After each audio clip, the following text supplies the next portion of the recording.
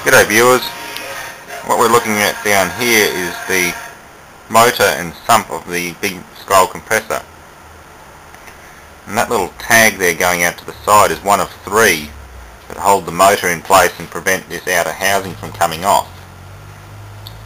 I do not know how they assemble them at the factory because that tag is welded into the inside with two big beads of weld, and it's bolted to the motor stator.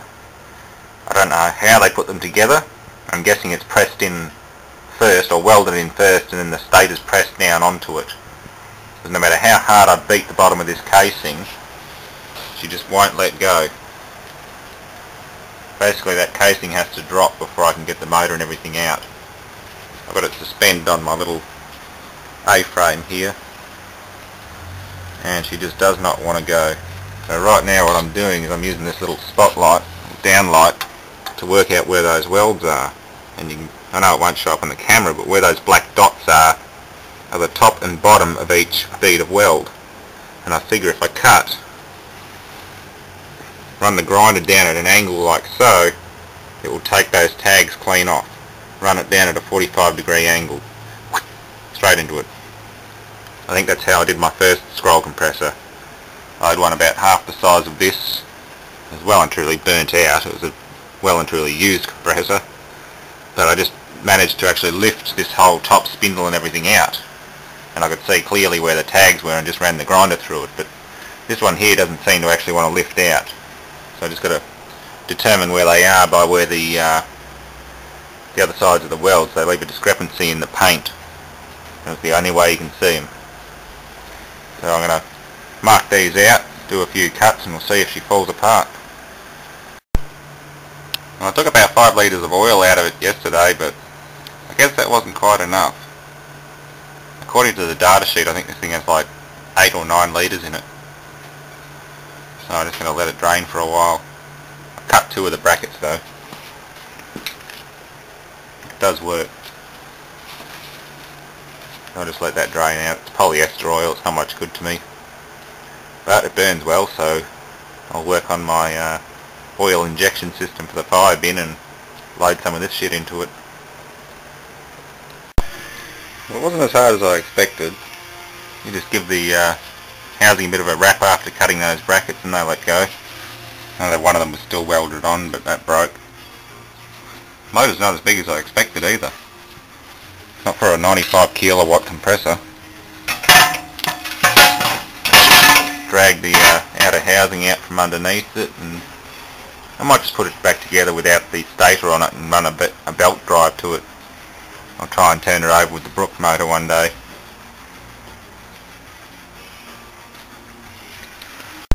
Well, there she is, folks. Found this thing floating around at the bottom. That's your part of your oil pump. You can see dropping the compressor has scored the hell out of it and maybe even dislodged it. Definitely a good reason to scrap a compressor that's been dropped this hard. These brackets here are bolted to the underside of the compressor motor, so I'm guessing they're welded in while the housing's being made up. The compressor and everything's lowered into place, and then the bottom's welded on after the compressor's bolted in. The bottom actually has to be cut off in order to get to the bolts and unbolt it normally. But since I could locate where the tops of the straps were, cutting them out with a 9-inch grinder was pretty straightforward. After all, I'm not trying to rebuild it, I'm scrapping it. There's your connections for power and the thermistor. There's a little oil siphon tube which I didn't know about. If I'd known about that I would have hooked the vacuum pump up to it. But it doesn't matter, the oil's not much good to me, so it doesn't matter about a bit of contamination in it. In this motor I'm going to take the stator off, and I'll set the pump up on the table with an electric motor drive. The stator has to be scrapped. I need the copper money, so anything that's got copper in it, old condensing units and things, is going to get the chop today, and all the old compressors and things. That's the only problem being out of work. You've got to do anything you can to make money, so I'll chop whatever I can. That's all for now, folks. I'll endeavour to set it up on the table in the near future and do a powered run. For a compressor that's rated at 95 kilowatts of output power at 415 volts 60 hertz, this really is a very small motor. It's probably no bigger than the one that I pulled off a much smaller scroll compressor a while ago. But the data sheet says 95 kilowatts at 415 or 460 volts 60 hertz. And the rotor itself isn't very big either. It does have a floating bearing in the bottom of it, so this one's stuck, but I'll make a bearing mount for it and try and power it externally.